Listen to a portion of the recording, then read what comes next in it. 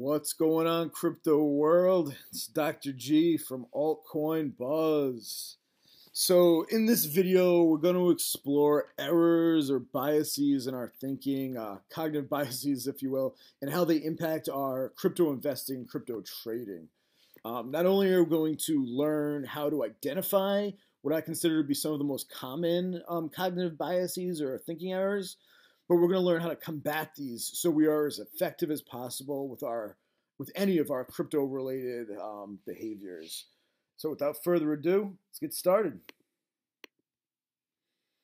So as a psychologist, the brain is kind of where it starts for me. In my clinical work, in my research, and in my hobby of cryptocurrency. I really have a brain-centric point of view, which I guess you could say is my bias, which is a pretty ironic thing. So yeah, brain bias for me. But I think the brain's important since we're talking about thoughts and cognitive distortion. So let's talk about the brain for a minute. So the brain, this incredibly complex piece of biological circuitry that we all carry around, the most advanced neurobiological or biologic neural technology out there. This is the process of evolution. This is what separates us from all other animals, that we have the best neural technology. So it's circuit based. It's kind of like a computer, a biologic computer. So it's complex, it's adaptive, and it's machine-like. These are all key features of the brain and why it's so resilient. So when we look at it, and why it's resilient and effective, I should say. So when we look at it, it's kind of compartmentalized. You have your occipital lobe back here, you have your vision center, you have your cerebellum right here, which houses your coordination, some other things, and then you have your motor strips up here, tactile sensation. They're connected to your coordination center as well as your occipital lobe. These are all interconnected. Then you have your frontal lobe here, where you have some of your more advanced cognitive abilities that we call like executive functions. Your ability to shift between topics, so multitask. Your sustained attention. Being able to inhibit behavior. A lot of advanced cognitive abilities live up there. And then sensory things as well, like smelling, hearing, speech, taste, all that good stuff. So you can see this is kind of the electrical circuitry. There's also neurotransmitters, which are little chemical packets that transmit information across your brain. And you can see there's DTI imaging here, which actually shows you the axons, so you can see where the axons go, so where they connect in kind of these hubs, processing centers, and distribution centers, and it creates beautiful artwork. So this beautiful, evolutionarily designed piece of machinery that we all have that controls all of our behaviors and our physiological processes directly and indirectly. Well, guess what? It's made by evolution, so it's imperfect. There's errors. It's not a perfect machine. We do not perceive the world in 100% accuracy. None of us do. And at certain times, it becomes so biased that it can impact our effectiveness to interact with that environment. So we call these cognitive distortions, errors, or biases. And what the problem with this is our brain is a problem-solving computer, and we want to be able to take in information and process it in the most accurate way so that we can respond most effectively to whatever that is. In terms of what we're talking about today, it's responding to the crypto environment. We need to get the information in the best way so that we can interact the best way. So how do we do that? Well, we identify these errors and then we challenge the biases based on data, observable data. So this is based on what we call cognitive behavioral theory, or that we're in charge of our thoughts and behaviors. So it starts with identifying and then challenging. All right. So error one, the first cognitive error. So recency bias. So what's recency bias? Well, the problem is that we give disproportional cognitive attention to things that are the most recent. So cryptocurrency, we're in the business of predicting the future, where that's going to go.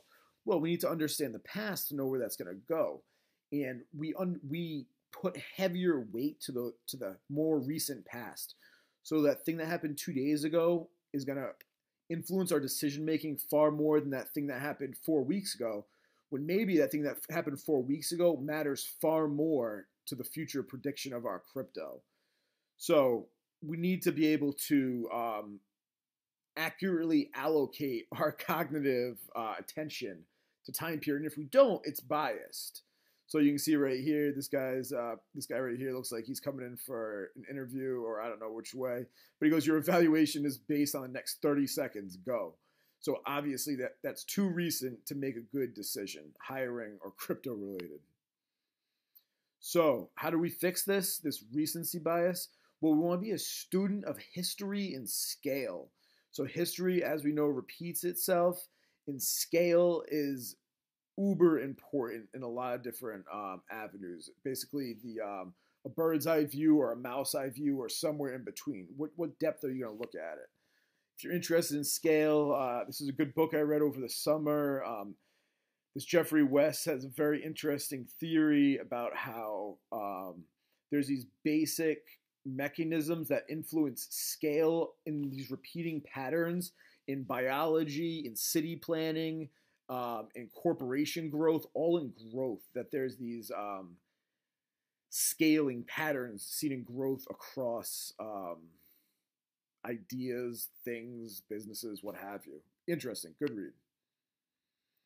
So here's an example right here. So look at this right here. So illustrates the bias. So we see right here when we look at the 1 month, pretty solid uptrend. I think nobody would really disagree that that's going up right there, slow but steady. Then we look at 2. We change the scale, the interval, and the history. So again, scale and history, looking back in time at a different viewpoint. 3 months, different. It's going down mostly. Yeah, there's a little upturn right here. This is that 1 month that we saw over here. But the majority, 70% or 65% of this is down. And then when we look at 1 year, what do we see again? Now we go back to what we saw the first time when we looked at the month scale. So now when we're looking at it at a year interval, look at that. Now that's a pretty solid uptrend right there. You have this, obviously, this parabolic growth right here in this pullback, but you can draw a line right through that, and you got growth. So the way to counteract that recency bias is challenge looking for data based on changing scale and history. All right. So that's recency bias. So now we're on the second cognitive error of cryptocurrency, loss aversion. So what's loss aversion? Well, loss aversion is putting higher cognitive focus on losses rather than gains. So you look at this dude right here, he's freaking out. But in fact, he's still up. He's up a lot still. I mean, if he went from here, he's up 1 right now. So he's freaking out when in fact, maybe he shouldn't be freaking out. He should be maybe taking profits here, maybe reinvesting it or doing something. But, he doesn't need to freak out like that because he's biased. His viewpoint of this is biased. And that's because we put higher weight on the losses. So research suggests that losses are 2 times as influential in our decisions as gains.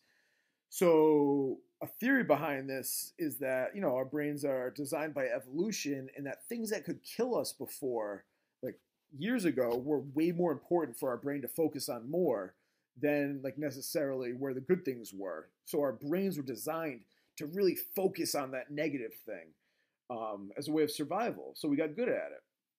Another example that I use in my clinical work is getting an evaluation by your supervisor. Your supervisor might tell you 5 things that you did well, and if they tell you 1 criticism, if you're like me, you're likely going to hold that criticism far tighter than those 4 or 5 other good things. And it's going to be biased. You're going to put more weight in that criticism. And that's human nature. And that's okay. We just need to combat that so we're most effective in crypto trading than in life. So the solution is account for risk and plan for it.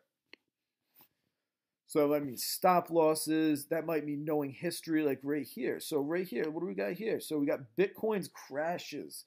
So we just had one recently up here. But as you can see, when you pull back and you look, this is risk that we should have seen coming.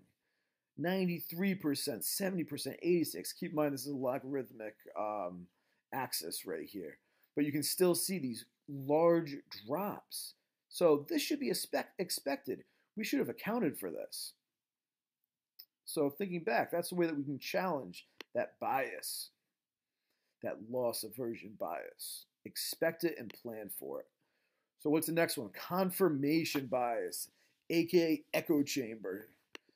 So let's go back. So confirmation bias, echo chamber. In the U.S. Last political election, there's a lot of talk of people being in echo chambers in their own political affiliations. That was listening to people that think like you, because you wanna hear that you're right. So you surround yourself with that. So the problem is human nature is we seek to support our beliefs, and sometimes we'll exclude other beliefs in the fact of saving and preserving our own beliefs, even if they're wrong or even if they're biased. So this guy says, the scientist goes over here, did you read my paper on confirmation bias?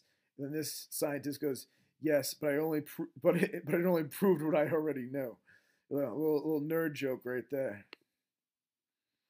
So the fix, look for those opposing viewpoints. So, these people are looking at this same thing right here. They both have different options, or both in different statements about what is a 6 and a 9. But you know what? They're both right. We would call that dialectical. So they both can be right at the same time. Or this dress, this was a meme that went around, I don't know, a couple of years ago. A lot of people could see it in different colors. I think it was like gold and blue and gold, or black and blue and gold and white. I see it gold and white, but other people see it other ways. And you know what? Neither of us are necessarily wrong with this. So looking for different viewpoints so you can see the whole picture, because in fact, we're all right. This is an optical illusion based on our kind of a trick that our nervous system has played on it by this picture. All right.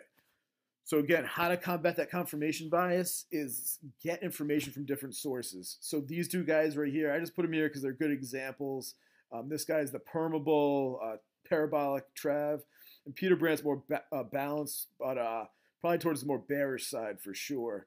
So sometimes I look at them for kind of conflicting points of view, so I get both sides. Kind of like if you watch Fox News and CNN, you kind of see both sides of, or MSNBC and CNN, or Fox News, different viewpoints, so that you can have the most complete picture as a way to combat that confirmation bias. But in fact, you would want far more options than just two. This is just an example. All right. So the fourth bias is hindsight bias. So what's hindsight bias? Well,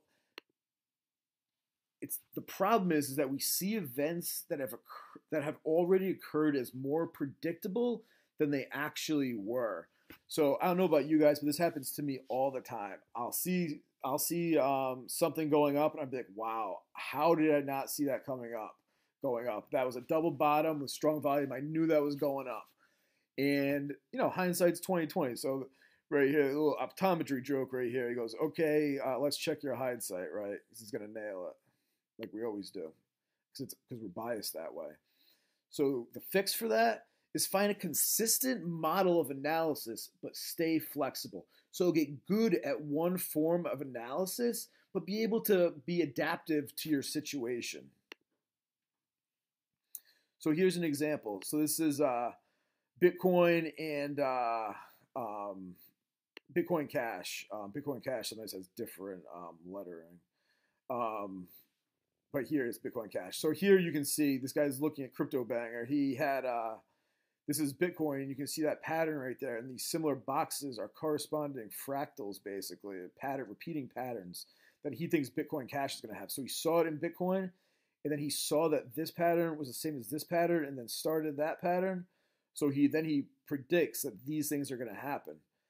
So what we would say is that is an example of the hindsight bias. He is potentially putting way too much weight in this hindsight and what happened in the past, and he's trying to predict what's going on out here. What's this, like a year out? This is a long ways out.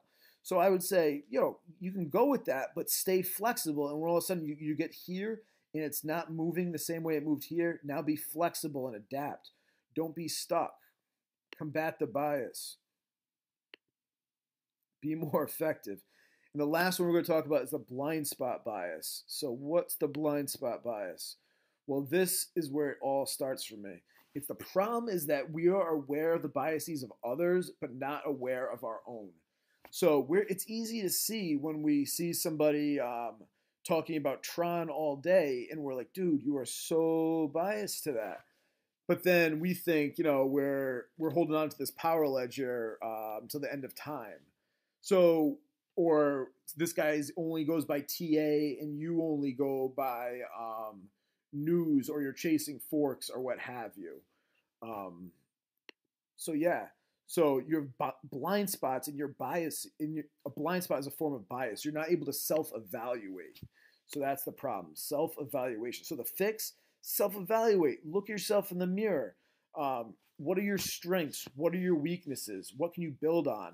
I always take the approach in my clinical work and in my professional life to try to build upon my strengths and to focus on my strengths while building up my weaknesses, kind of secondary. So say strength oriented. So self-evaluation. So for me in crypto, what I think some of my strengths are, I have an understanding of behavior and cognition. Obviously, it's off of my background as being a psychologist, gathering data. I publish papers and research for a living. So I gather data from a lot of sources. I take pride in that. Something I think I've learned skill. I have skills in statistics, experimental analysis, finding visual patterns, and ability to learn. So those are my strengths, but I definitely have weaknesses too. So I'm not a trader. So TA is very interesting. I think it's really important. But for me, I am kidding myself and I'm being biased if I think I'm not evaluating myself correctly if I say that I can do TA myself. So what do? I follow the people that I think know TA, and I try to learn from them. And so maybe I can start putting that, I can be more autonomous with that in the future, but I'm not there yet. I'm also not a programmer, and I'll never be a programmer. So I can read the white papers and get a basic understanding of it, but then I like to follow some of the technical people and the developers and the more technical podcasts or videos to see, what are the guys that know the code? What do they think about it? Because I need to know that, and that's my weakness. I don't know it. And on a personal level, I'll take risks. Cryptocurrency is a hobby for me. I don't do this it's not my living. So I play a little loose at times. I take risks on some high potential, high risk coins.